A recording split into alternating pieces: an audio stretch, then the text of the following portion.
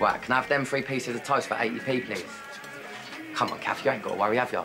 You got billionaire Bob funding your retirement. Well, I can hardly say no to the deep-fried king, can I? But this is a one-off, and don't you go telling anyone. How come I never get that discount? Because you've either got it or you ain't, mate. Thank you, darling. Wait, you stop flirting with my mum. I know Phil said Richie couldn't help, but, I mean, she must have other legal beagles working for her.